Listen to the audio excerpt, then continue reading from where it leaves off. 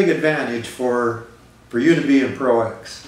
One is not only, you know, the time it takes for you to do the trades, but let's say the experience level of the people doing the trades.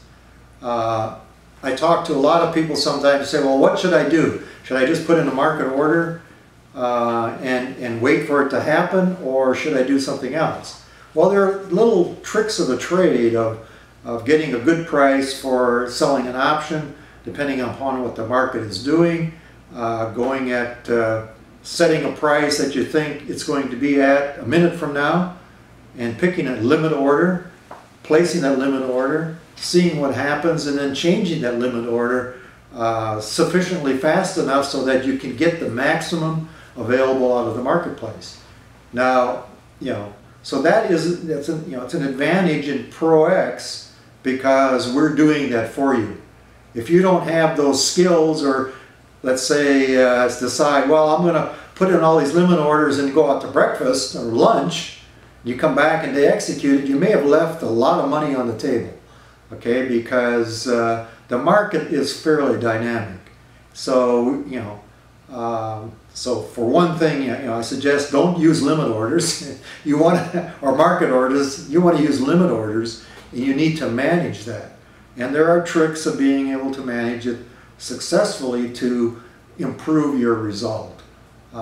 So you can take advantage of, you get the advantage of that with Pro-X. Plus the time factor. The more trades you need to do, the more time it's going to take, and you got to pay attention to it. This is not something you just do haphazardly. You need to follow the plan that's published. Buy the stock, sell the call, sell the put, put in those orders correctly, watch what's happening, and get them executed. The other thing is getting them executed is important. A lot of people feel that maybe they can outsmart the market, saying, well, I'll buy the equity today, maybe I'll sell the call tomorrow. Well, it's been our experience that, you know, putting a plan in place is important, and understanding the, you know, the kind of the result you expect. If you can get close to that result, is to execute it. If you're trying to get more, a lot of times you'll get less because the market will go against you. Tomorrow the price went down, the option you could have sold yesterday was worth 40 cents and now you can get 20 cents. You left 20 cents on the table because maybe you got greedy. So there's emotion involved. So you emotionally get involved saying, I want more, and you get less in the final end. So our analysts take that emotion kind of out of the equation. It's their job to get you the best price on the plan we put in place.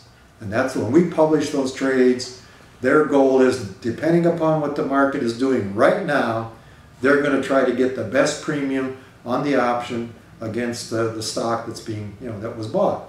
So that may be another advantage. They're not emotionally involved. They're involved in getting the plan executed that's in front of them. So that would also, again, you know, save you some time and take the emotion out of deciding, you know, which option to sell and so forth. So might want to consider that in your decision.